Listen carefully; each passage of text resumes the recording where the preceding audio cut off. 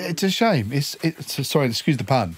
It is a shame because I think we've all been deprived of what could have been a whole body of work that could still be going now. And he underutilised this massive talent, which I found so frustrating, if that makes sense. He could have been David Bowie or something if he had let it, if it hadn't got the better of him somehow. Whereas I think by letting it get the better of him and letting it eat at him is why the silence now. There's a tension, isn't there, between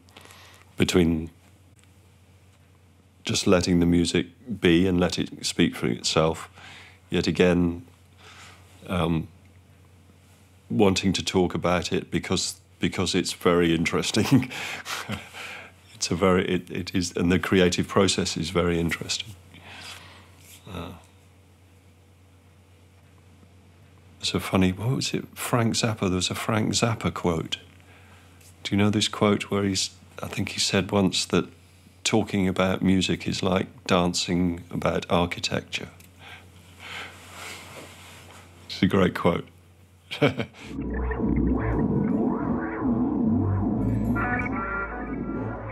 Dans un premier temps, la réponse de Marcolis et l'interdiction d'utiliser les musiques de Talk Talk me sont apparus comme des obstacles insurmontables.